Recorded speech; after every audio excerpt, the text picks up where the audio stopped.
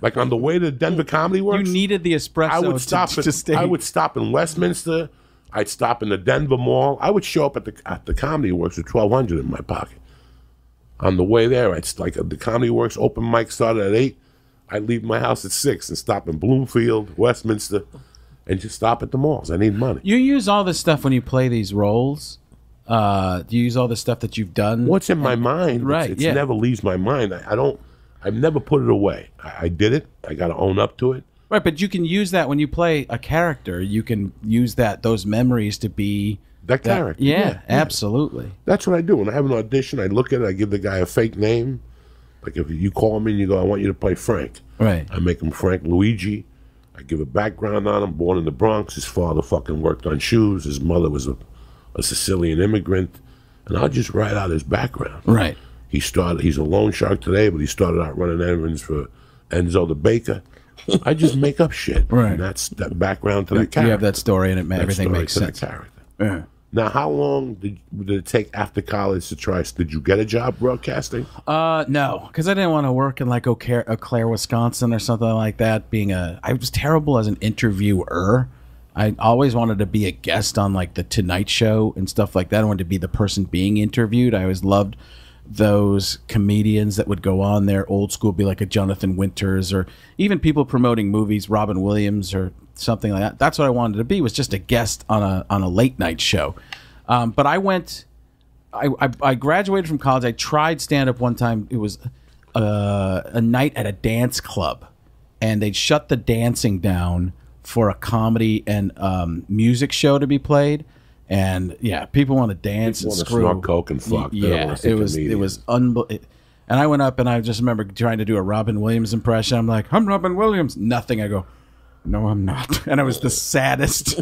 I was bearded Robin Williams in like Awakenings or something, with just like, oh, this isn't working at all. And I thought it was me. And it probably was partially me not ready to do that kind of event because I was supposed to be the host of it. But as you know, comedy, you have to do comedy in a venue that people are expecting comedy. Right. And I later learned that and used these types of experiences to just say no to other gigs as they came along. At the beginning, you take a lot of things that you probably shouldn't, but you also learn from that in some ways, but you know things are going to suck. And then you get to a certain point and you go, I'm just not taking those sucky, gigs anymore. But then I graduated from college and I started to, I actually got hurt. I hurt my back, and believe it or not, it was from tying my shoe. I leaned down to tie my shoe, and my back went out, and then I couldn't stand up straight for like a month. So I started working on a bunch of impressions, and then I went up at a comedy club, the Comedy Cafe, which was run by JD. What happened to him? Maybe the mob got him. No, I heard he had a stroke. Oh, really? Oh, that's the last I heard. Because he sold it, he had a stroke. There was nothing like. He was the nicest guy in the world to me. Big Samoan guy, but thought he was Italian. 6'7". Yeah, 400. Would take you to eat on Thursdays. Oh, and when he pay you a briefcase and a gun would go up there and go, "Hey, you ready for this?" I'm like, what? Ready for what? How many times did you work for him? Oh, tons. He gave me work. He was the first person to ever give me work. Gave me work all the time. He's like, he'd say stuff like, "How much time you got? How much time you got?" I'd be like 3 minutes, 5 minutes. He goes, I'll tell you what, we'll put you up, steal a bunch of stuff and go up there. I'm like, I'm not going to do that.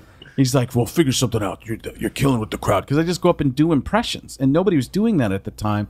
He's like, can you come back next week? Well, I'd hurt my back, got sick for a while, and was out. And I come back a year later. He's like, where you been? I was like, I was hurt. He's like, I don't care. Get back up there. And he started working me again. I mean, this is literally the second and third time I've been up on stage. And he's just putting me to work, and I get to work with some cool people coming through. What year was this? This is probably 90.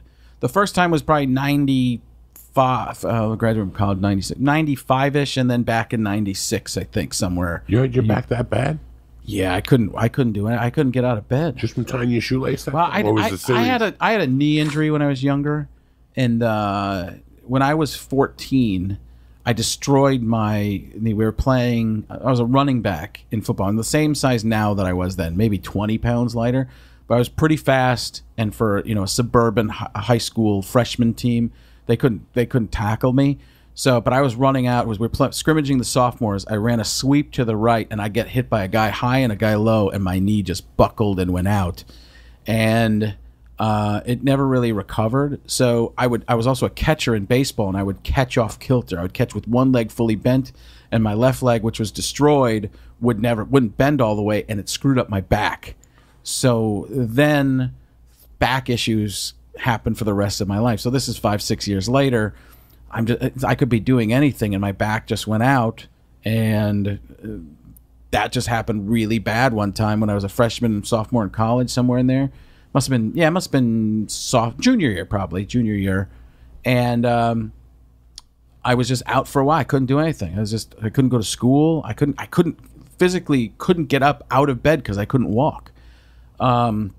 And that was at least 2 weeks, and then it took some more time. I probably milked it some after a little while. Like, then you get scared about going back because you missed a month, 2 weeks of college.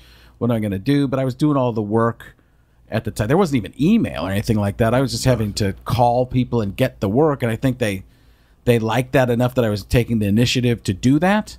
That I got through and made it, work with the teachers, and I think I probably got A's in the classes. Broadcasting journalism classes aren't that hard. It's not like I'm doing physics or something. So then when I came back after college, because I just said, I'm going to get my degree right now. I got it just because that's what you do, not for any other reason other than that. And then I went back out and I started working right away. People just started paying me to do stand-up. I got on the college circuit in a year because I'm 24 years old, 23 years old. And at that point, doing colleges, that was experimental. Now you do a college, they don't want you to say anything. Back then, you could get away with whatever. And I even say get away. I don't mean get away with. It was just a time to speak freely and say what you thought. And now it's the speech police at colleges. It's ridiculous. Now, can I ask you a question? Yeah. That's the point of the show. As a young man, were you privy to impressions? Like, were you already getting in front of the family and going, hold on.